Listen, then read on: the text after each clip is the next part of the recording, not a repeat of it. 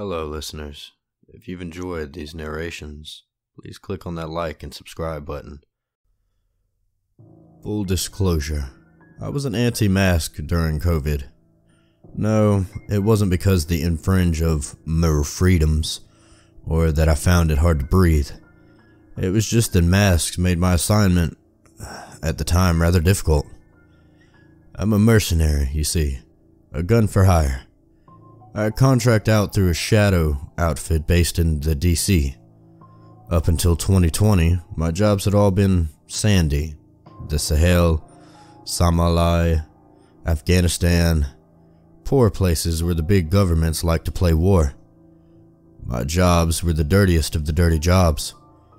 I did missions that militias wanted to be able to distance themselves from if something went wrong.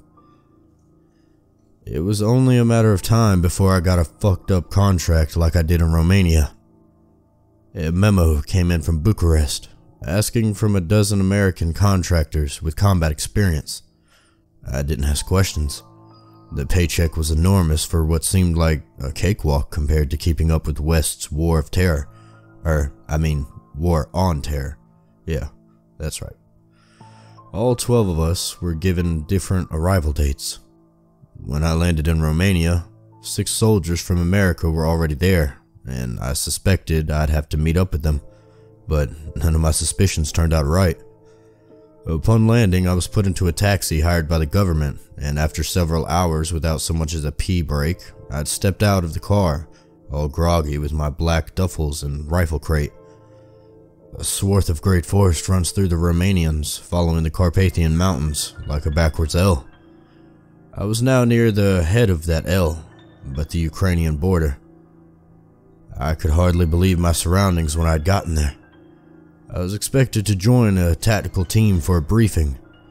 What I had found was a thatched roof shelter. It was wallless, little more than a structure to give travelers shelter from the rain for a night. The shelter was stationed at the edge of the forest. It was some kind of checkpoint or resting point before you ventured any further into the woods. There was a single trail that snaked through the dark spurs behind it and disappeared deep into the forest. Something was definitely off about this assignment, but my mind didn't linger on what. I stopped for a breath. The fragrance of the carnivorous trees was a balm after 6 hours of smelling my cabbie's camel. But he himself wasted no time getting away from fresh air. The taxi driver slammed his door and sped off without saying goodbye. A spat of mud splattered onto me as a little car puttered away.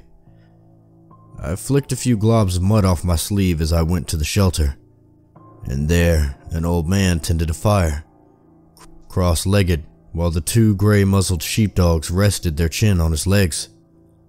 I did not speak Romanian. I reviewed the email instruction I received. All they said was speak to Bjorn once I had arrived at my destination. I knew I wasn't being played. My contractor has a system to verify all communications. It was confirmed that the Romanian government had wanted me here. But why? Bjorn? I asked and waited for an answer. The old man nodded. Sit, please. He gestured at a dry spot of dirt across the fire. I moved my bags in under the shelter and sat. I'm not sure if I'm in the right place. Oh, you are, he said. Where are the other soldiers? It's just you and me here. I laughed and shook my head. And what of our objective?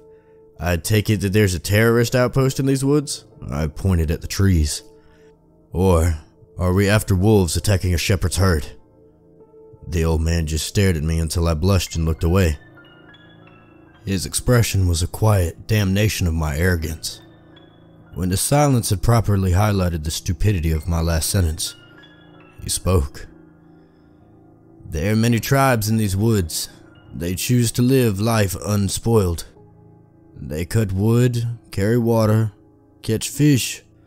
They shunned the cities to live in the woods. He broke a few sticks in half and fed them to the fire. The dogs watched the new kindling crackle and burn before gently closing their eyes again. it wasn't always like that.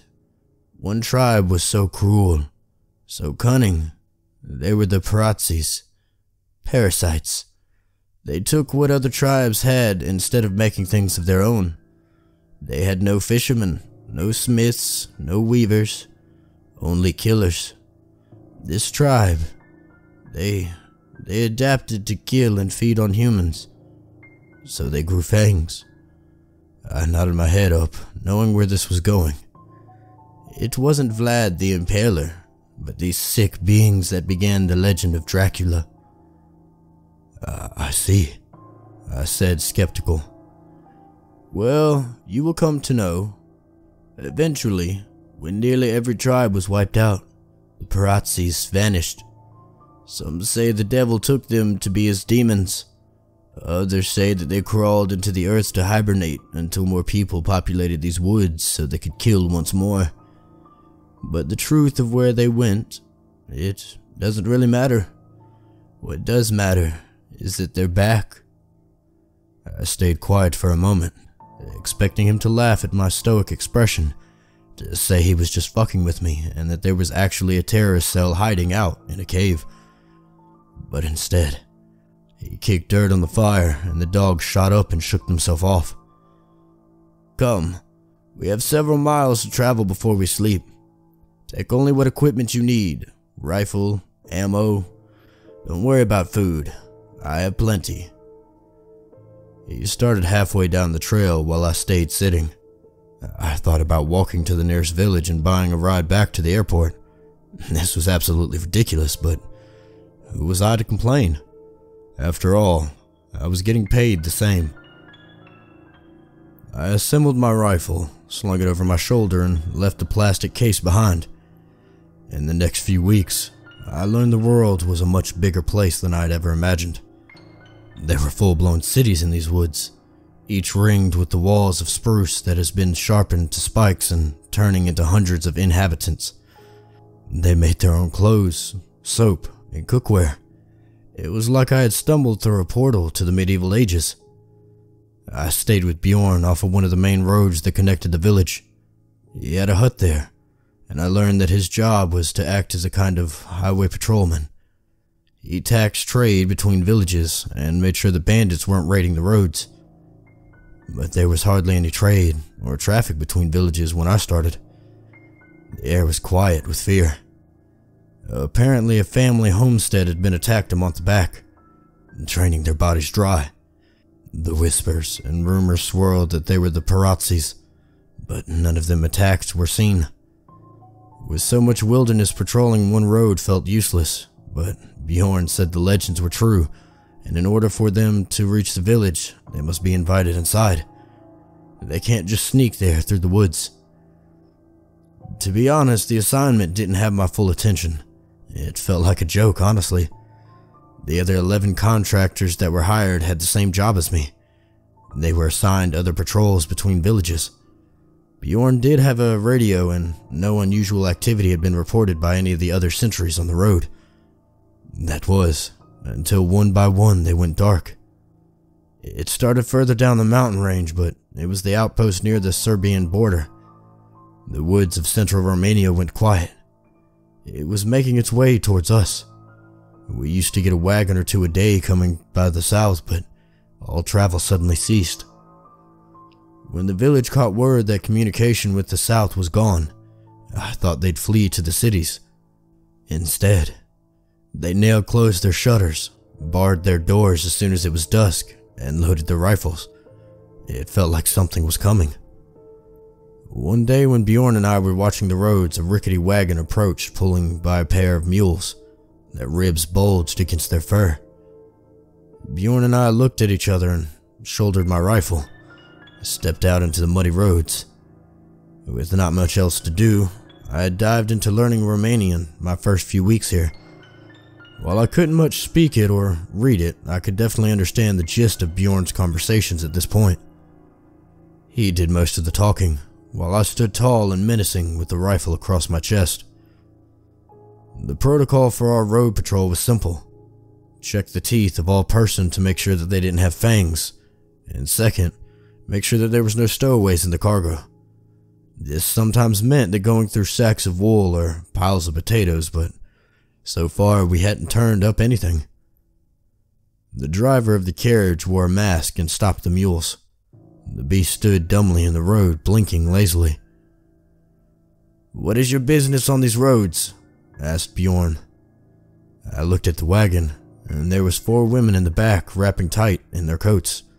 Their shawls covered their faces. "We are fleeing before the storm and the south can reach us," one of the men said. Bjorn walked closer and I followed close behind. "What do you know about what happened in the south?" "Something is coming. We intended to cross the border and stay in the wilderness until the evil is past," the man said. "Well, you can go no further without inspection," Bjorn insisted. "As we expected." Bjorn gestured for me to go to the back of the wagon. The women all wore masks too. I mean, this was 2020 after all, and COVID was taken seriously here. The people knew if there was an outbreak in any of these remote villages, there would be hardly anything town doctors could do, and many would die. "Show me your teeth," I said, and held my mouth open in a smile with my pointer fingers. One by one, the women pulled the heavy shawls from over their eyes and showed me their upper teeth. But even before I looked at their fangs, something about their movement, it bothered me. They moved rigidly, robotically, like there was something wrong with their arms. The women held their mouths open funny too. Their lips were perched and curled up so I could see. They didn't smile like you would for a dentist, but there were no fangs, so I assumed it was okay.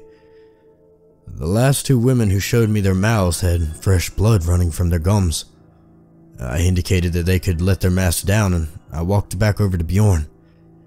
I pushed him back a few steps so that we were out of earshot of the driver, and I whispered in his ear, "There's no fangs, but something seems off. Some of the women, their gums are bleeding." "That's not uncommon, especially when travelers know we're checking teeth. They brush them hard to be polite, but I agree that is strange. But they don't look like the Parazzis. Their teeth, they do look real." "But what if, I don't know, what if they stole regular people's teeth?" Bjorn gave me a funny look at this. "Did it look that way to you?" he said. I thought back, and to be honest, it didn't. Their teeth hadn't been replaced, and if they had, then they had phenomenal dentists. I just shook my head at him. "May we go into the village?" asked the driver. Bjorn and I just looked at each other. We were both on edge. If I weren't for our anxiety, it was possible we might have found nothing out of the ordinary with the inspection to begin with. Bjorn just waved him on. "You may go. Safe travels." The driver raised one arm in farewell, and Bjorn and I both watched him with skeptical squints. There it was again, that strange robotic movement. We stood in the road while the mules plundered on, listening to the cart moan and creak until they were on the hill and out of sight. That night, Bjorn and I ate supper in silence. I was getting paid weekly, so there was no completion clause for my contract. I remember I was thinking about leaving that very night when Bjorn and I looked up at the same time. There was a sound in the wind, a wailing. We bursted outside of our huts where the noise was clear, and we could hear it. The nearest village was almost 3 miles up the road, but we heard the screams clear as day. I started gathering my things, and Bjorn was already sprinting. As we got closer, we could smell smoke and see the orange glow of flames flickering in the sky. In the time it took us to get there, the screaming had ceased. The gate to the village was wide open. Bjorn and I slowly walked silently the rest of the way. The village still made noise. The fire leaping hut to hut was crackling, whistling and roaring. We got to the mouth of the gate and I froze. My combat experience didn't prepare me for this terror. There's speed to a firefight, a forgetfulness of fear. But this had me shaking like a child. There, inside the gate, were the bodies of the coach that had just passed us hours earlier. The man and the 4 women. Bjorn bent down and turned one of them over, and we both jumped back at how easily the corpse moved. It was weightless. I set my rifle barrel against the chest of one and prodded with it. The entire chest was empty. No organs, no bones. It was like that for all of them. Their legs and arms were hollow tubes, and their heads. God, they'd been cut in two and stitched back together. "The Parazzis," I said aloud. "They massacred them when they got to the village. They were already here waiting for more people to come." "No," said Bjorn, stepping backwards. "No." He started to sprint our way into the woods. "Trojan horse!" he shouted back at me. "Hey, Bjorn, wait!" But I stayed still, realizing what he had meant. It was why their movements were so mechanical earlier. It was why their gums were leaking blood. The Parazzis had emptied these humans out, spooled out every last ounce of flesh, and stuffed themselves inside. "Oh, fuck. Oh, no," I said while beginning to follow Bjorn. "You see, it was our fault. We were the ones that had let them in."